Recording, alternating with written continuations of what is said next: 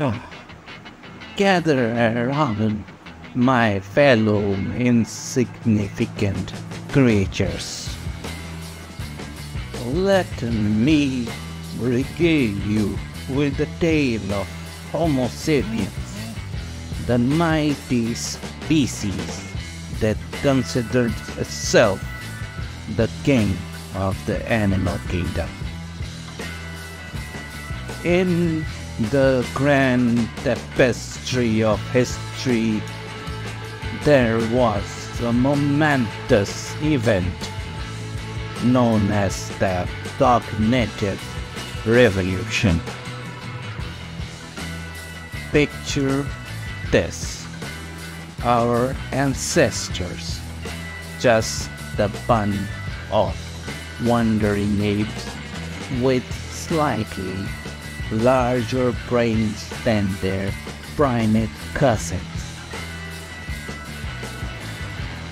They were roaming the savannah, minding their own business, when suddenly a miraculous thing happened.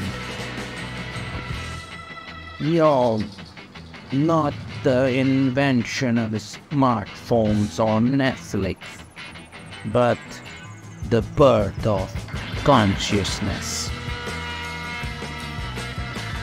Yes, my friends, it was as if a light bulb flickered on inside their heads.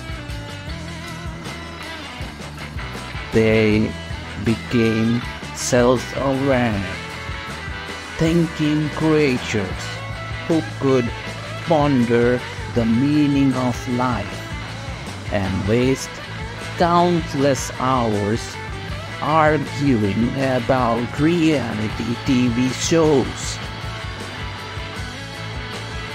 Suddenly, they could communicate using complex language, form communities, and develop intricate social structures.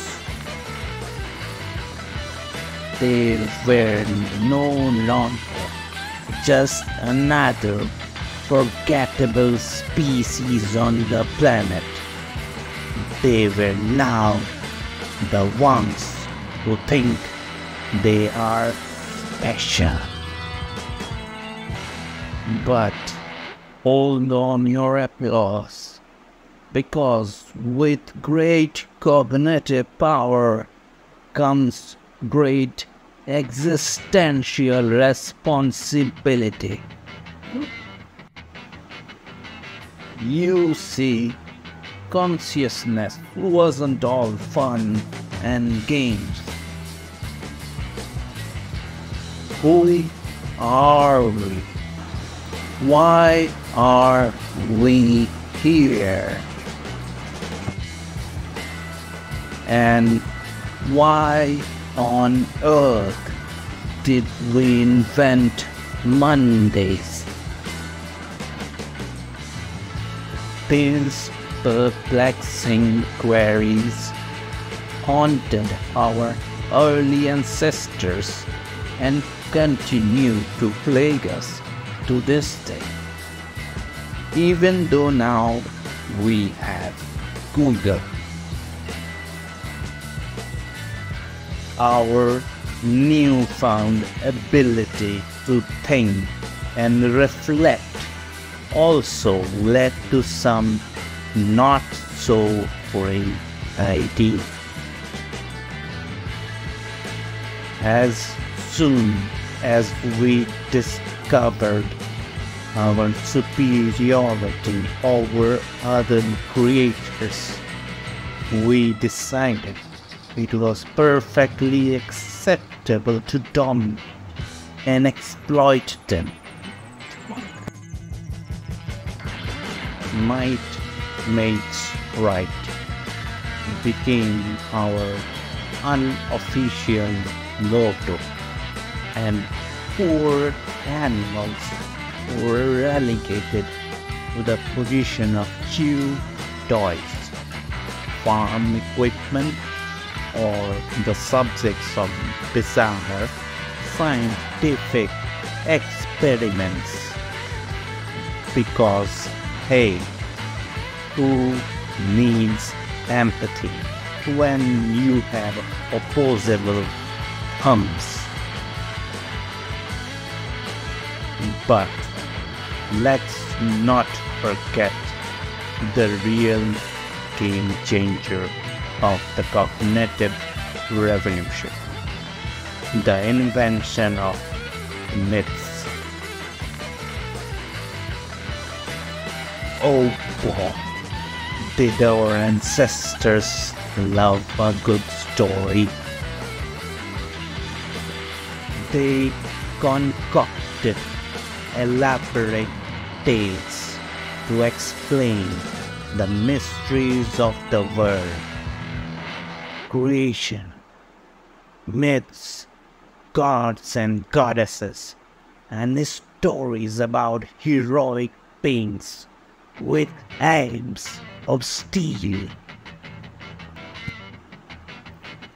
These myths served as the glue that held societies together, providing a common narrative and justifying all sorts of questionable actions like sacrificing virgins or wearing socks with sandals. Of course, let's not ignore the fact that our cognitive abilities also allowed us to develop impressive skills. We mastered the art of agriculture, creating vast civilizations and transforming the Earth's landscape. We built towering cities, invented impressive technologies, and learned to juggle multiple social media accounts simultaneously. Saying needs a second pair of hands when you have multitasking skills like these. But amidst all our accomplishments, we must admit that we humans have a knack for screwing things up. We created powerful empires only to watch them crumble and give the way of our own hubris.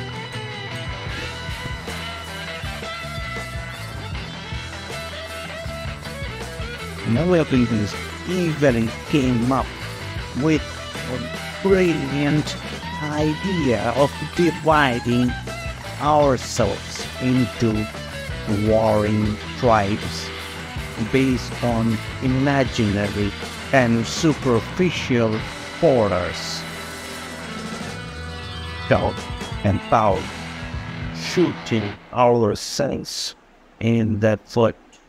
So, my friends, here we are, the self-proclaimed lords of the earth, trying to make sense of our own mess. We are the species that evolved from insignificant apes to complex thinkers who can send spaceships to the moon and spend hours arguing with strangers on the internet. We simultaneously capable of great acts of compassion. Ways are an animal of no significance for the significance we choose to give ourselves. And as we journey through the annals of history, one thing is clear: our cognitive revolution is an ongoing saga with twists and turns, triumphs and failures, and an unending quest for meaning in a